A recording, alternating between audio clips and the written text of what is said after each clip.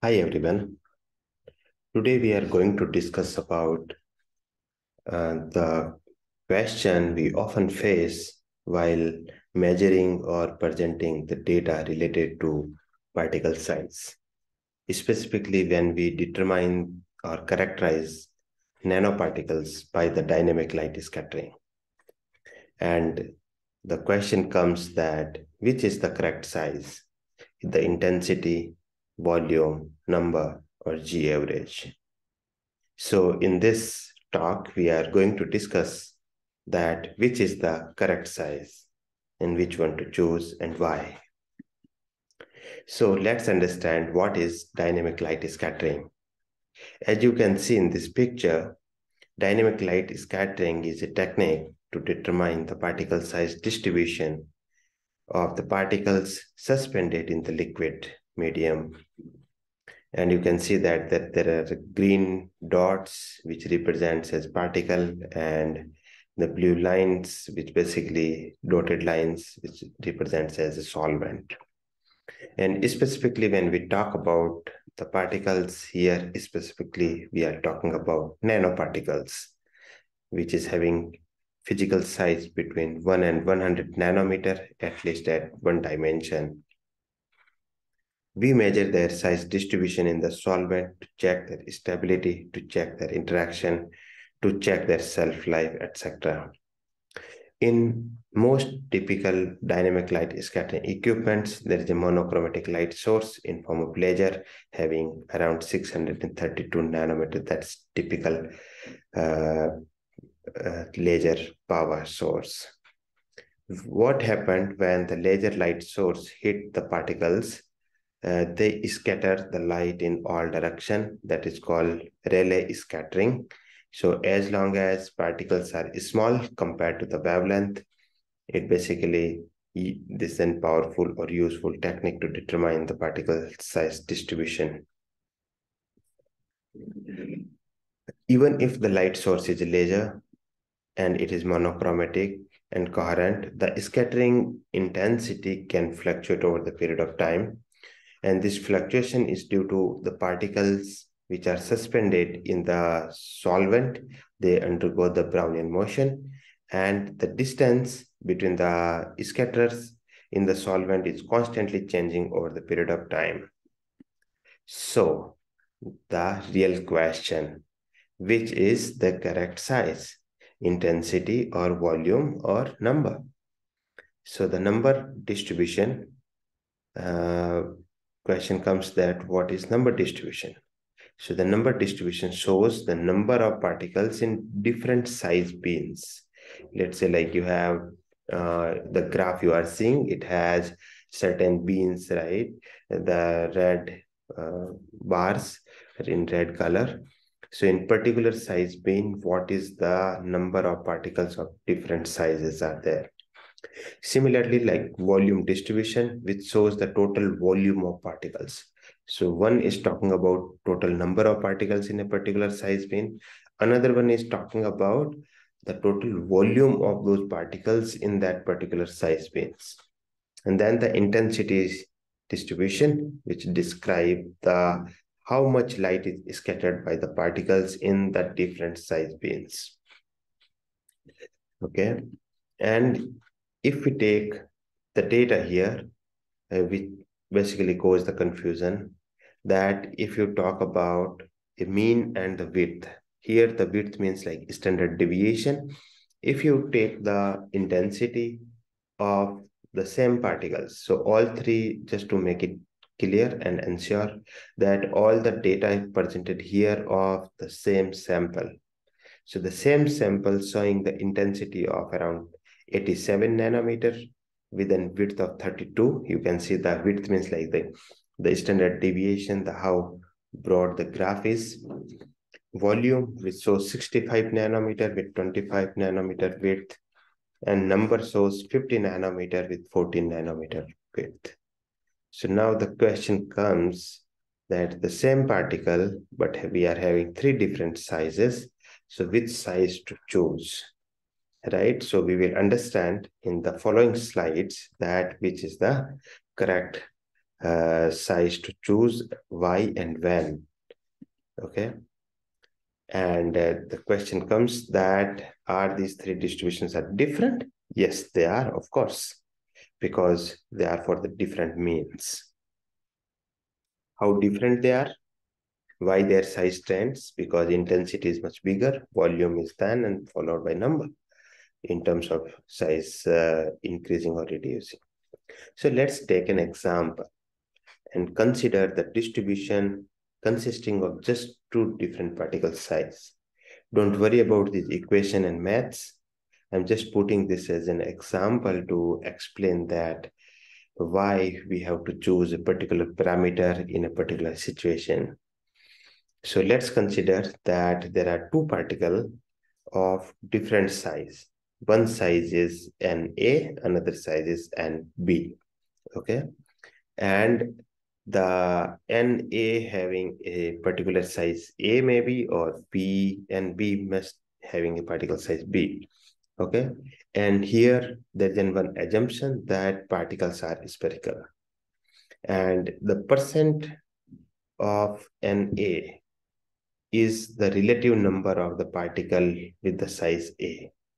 And if there is percent of Nb, then it will show the relative number of the particle in the size B.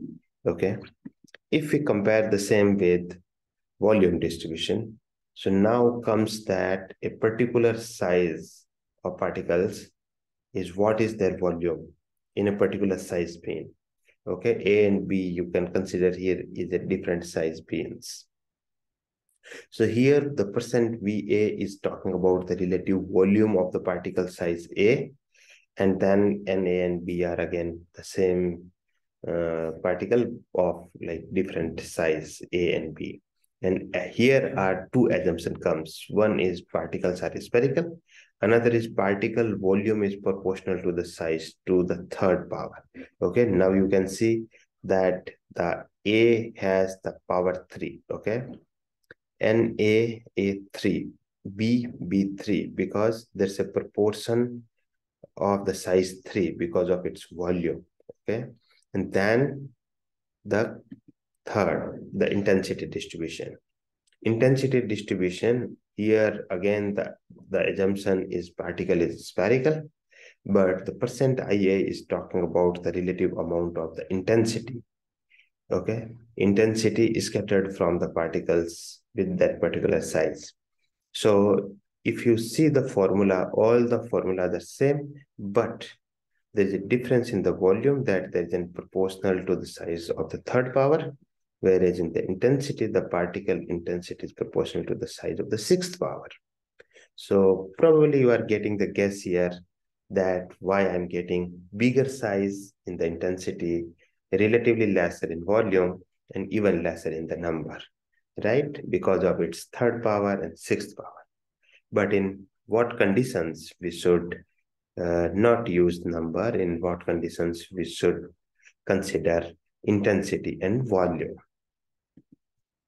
So for the particles that are much smaller than the wavelength of the illuminating light, typically 632.8 nanometer in the zeta size nano. Here I'm giving you an example of an instrument which has a particular laser light of that strength, and which is like most equipment has this power of laser.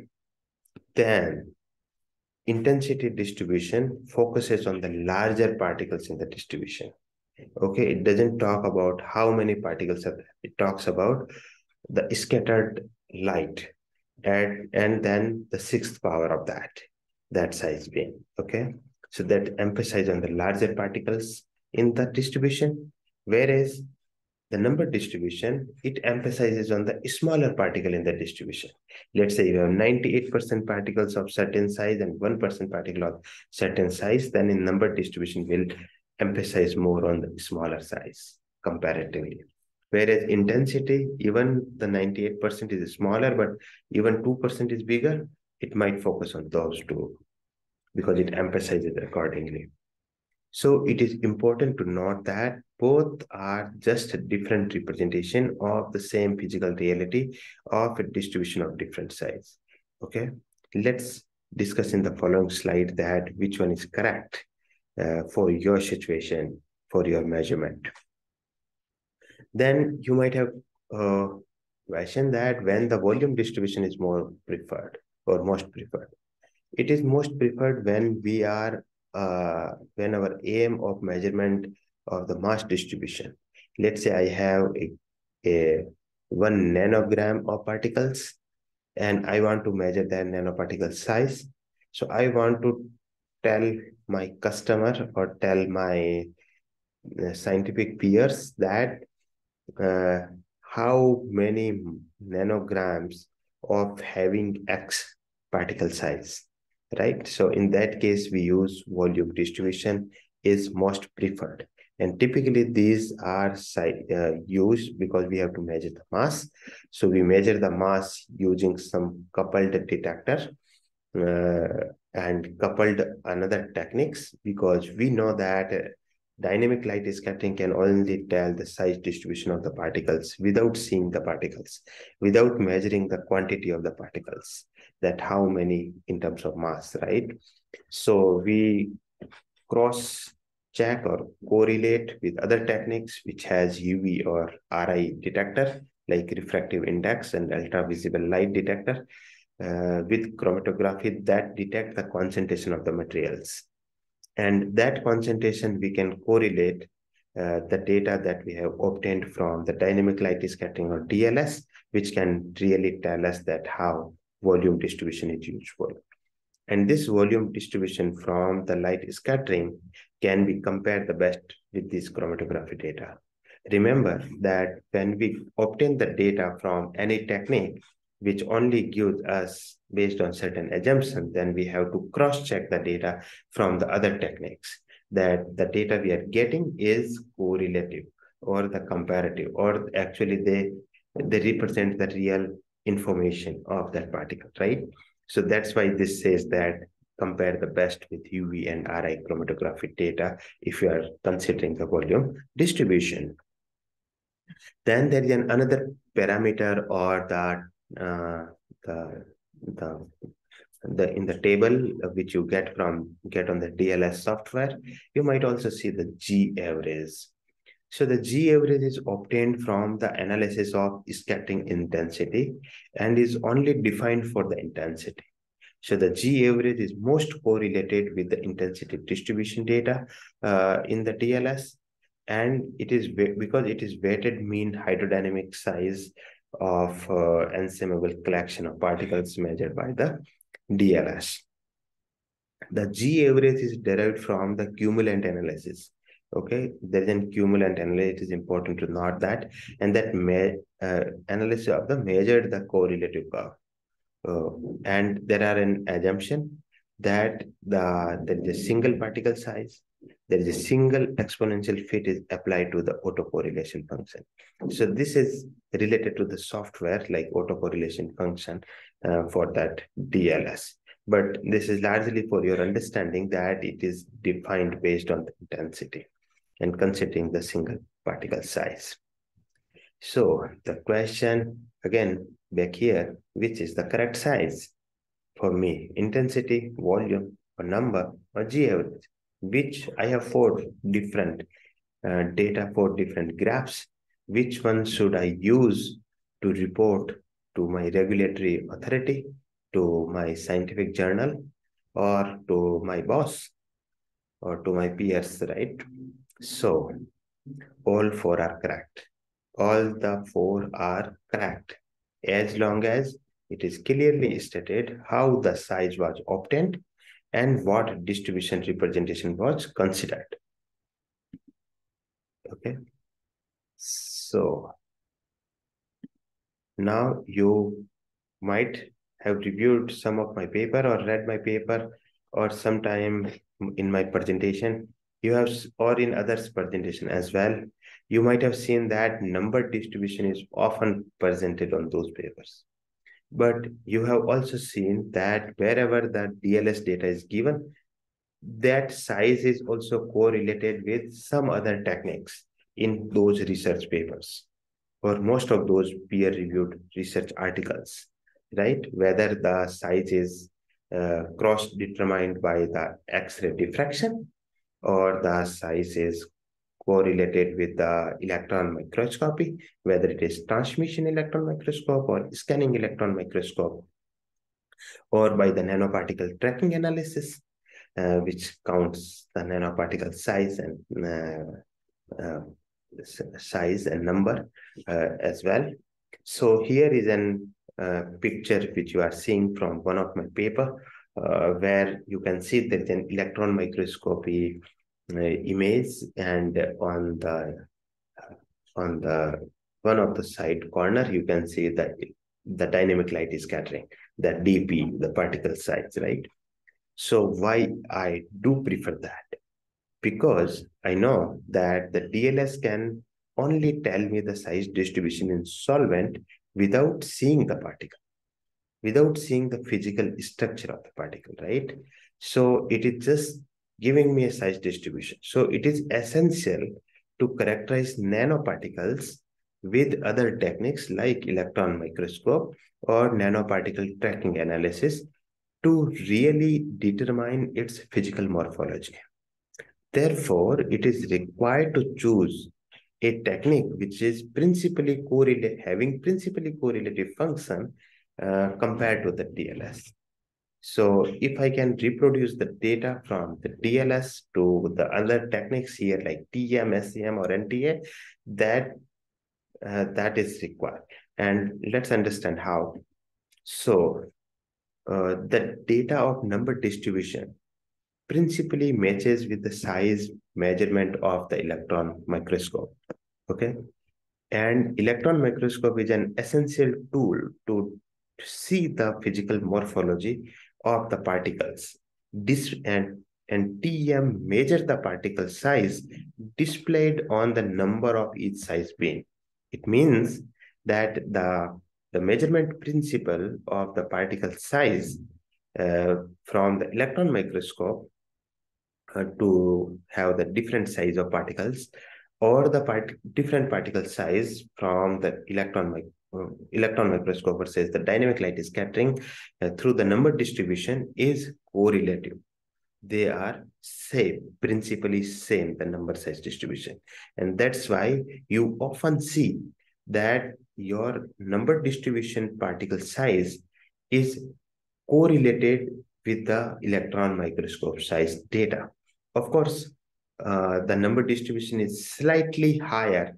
The particle size is slightly higher than the transmission electron microscope, but that is because of the hydrodynamic diameter. Because it is in the solvent, there is a water layer on the top of that. But if you take intensity, it could be like way higher because it is just the sixth of that power, right? Or if there is a more number concentration of the particles, if there is a coagulation, agglomeration like that. So you can see in this transmission electron microscope image and the DLS data in this particular paper presented here, you can see the matches between TEM image and the DLS. The second, this is also principally matches with the nanoparticle tracking analysis. This is another technique which basically measure the particles in the liquid or in the solid, but it take the picture and then it analyze the picture photo of that particles. Again, it's in physical seeing or observation and then analysis of the particles. So it is also number-based matches, okay? So that's another reason, because we can analyze the number distribution data and correlate it with two different techniques. You can see the TEM, SEM, or nanoparticle tracking analysis. Further, number distribution is best suited for the particles smaller than 300 nanometer, and for those where my function are well known. If your particle size are less than 300 nanometer, the number distribution is best suited match with the particles measured by other techniques like NTA or TEM or SEM. And in nanotechnology, we know that by definition, nanoparticles having particle size between 1 and 100 nanometer, at least at one dimension, is typically called at nanomaterials. And there is no intensity bias due to particles refractive index.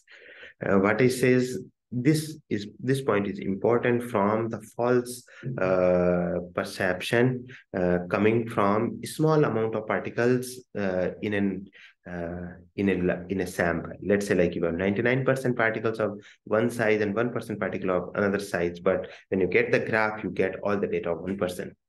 And then because of its formula, the sixth power basically gives all the assumptions that, oh, the particle size is so big. Because your particle size in physical size, it's smaller than 300 nanometer or 100 nanometer. And then you measure the intensity, then it might give the intensity bias. So the number distribution eliminate that, right? Because the more refractive particle, they scatter the more light. In the particle size distribution, we know that it is weighted towards the more brightly scattered particle in the DLS. And this sometimes causes error in the samples with a mixture of materials. In particularly when your sample is coated, even when your sample is uncoated, but you have solvent, so there is always coating, right? There is a hydrodynamic layer on the physical shape of particles. And then loaded and unloaded sample, this is mainly for the carrier kind of particles like liposomes or any kind of material which can carry active ingredients, porous or non-porous particles. So in all cases, size distribution is weighted towards the larger or more refractile materials. So let's go for summary, which is the correct size, intensity, volume, number, or G. All four are correct as long as it is clearly stated how the size was obtained and what distribution representation was considered in those conditions. Okay. And then why most people report on number distribution for nanoparticles and in what conditions we should report on number distribution of particles, or why I report in my papers on number distributions. First, because I work with the particles having, most of the particles having size range between 1 and 100 nanometer in case of nanomaterial synthesis and their application. So that number distribution shows me the number of particles in a particular size beam. Second thing, as we just discussed, DLS can only tell me the size distribution in solvent without seeing the particle's physical morphology. So for me to take the decision that what is my particle size, I need also to correlate the DLS data with the other techniques like electron microscopy. And the electron microscopy measures the particle's shape and size, specifically size distribution based on the number. So that's why I choose the number distribution to report the data. And then the other techniques, nanoparticle tracking analysis, that also take the picture and gives me the particle's physical morphology. And that is again based on the number. So I report the data based on the number. And then best suited for the particles is smaller than 300 nanometer, and the my functions are well known. What is my function? You can just go on the Google and put the my function, and then the role in the DLS, you will find it out.